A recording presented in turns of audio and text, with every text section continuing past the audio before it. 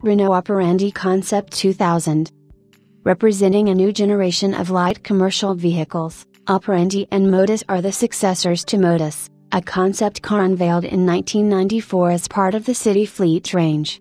Operandi is a goods transportation vehicle with a hybrid drive unit enabling all-electric operation in town and combined internal combustion electric operation in suburban zones. In 1994, Renault built several city cars of the future, including the Modus van. A round forehead that looks like an astronaut's helmet, a small removable body.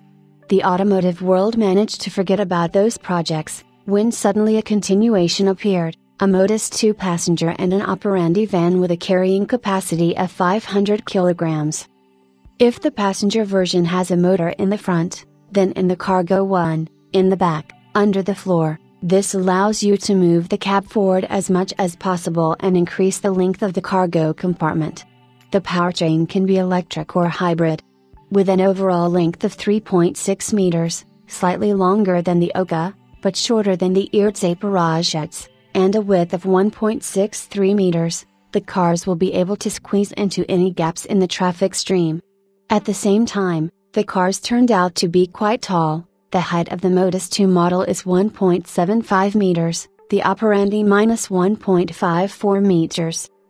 Due to the fact that the bodies and interior details are made of light alloys, newcomers look like aliens from outer space. The back door of the van folds down like an accordion, and the right seat folds back towards the front panel, freeing up additional space. There is a protective partition behind the driver's back. It does not allow the load to fly away into the cab during sudden braking.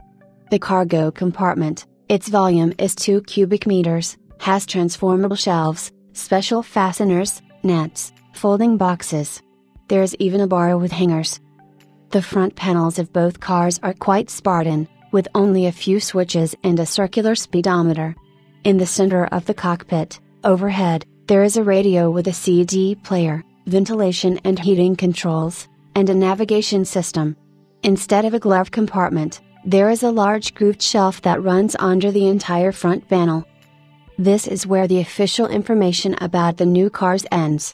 Everything else can be completed by the imagination. The year is like 2030, Western Europe. Thousands of aluminum ants like Modus and Operandi scurry through the city streets, working in taxis, delivering mail and fresh rolls. Or will everything be wrong?